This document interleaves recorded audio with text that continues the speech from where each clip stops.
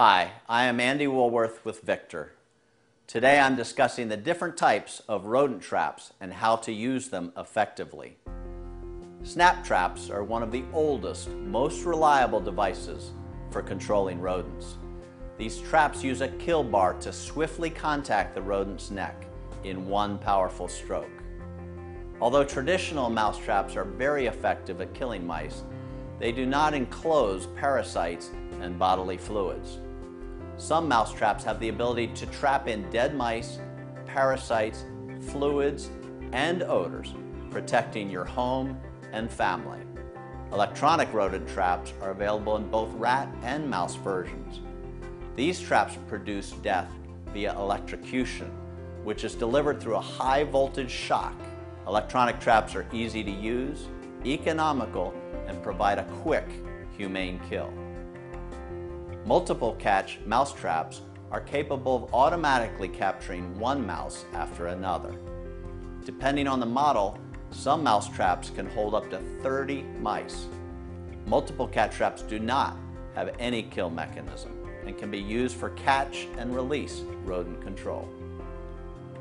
Glue traps are commonly used to control mice and juvenile rodents. Glue traps are very easy to use, handle, monitor, and dispose of. They are also an inexpensive tool in your effort to control rodents. Additionally, they can catch insects, spiders, snakes, scorpions, and other small pests. The most important rule for the effective use of traps is good trap placement near high-activity rodent areas. Spacing traps evenly every 10 feet may appear to be thorough coverage and protection. Such placements, however, make little sense if the majority of mouse activity is actually located in only one small corner of the room.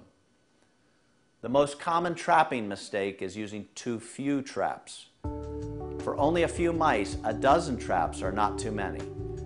For severe mouse infestations, traps should be placed close together in double sets in areas of high activity. About 1 inch of space should separate the two traps. These double sets help capture those rodents that attempt to jump over traps. When many rodents are involved, different types of baits should be used.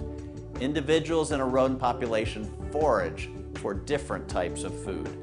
Therefore, it pays to divide the traps up and bait some percentage with meats, such as bacon bits, some with peanut butter smudges, and some with nesting materials like dental floss. Bait that matches what the rodents are currently feeding on should also be used. Check traps regularly and continue to trap until signs of rodent activity dissipate.